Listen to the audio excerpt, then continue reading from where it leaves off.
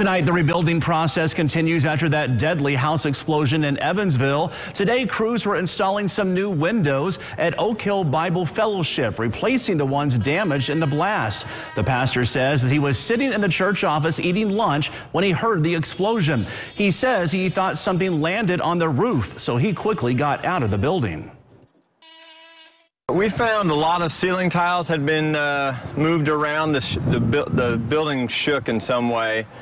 We had chandeliers in our sanctuary that were rocked and broken. Our projector screen had come down and was hanging by the electrical cord. We lost a speaker that bounced off the piano.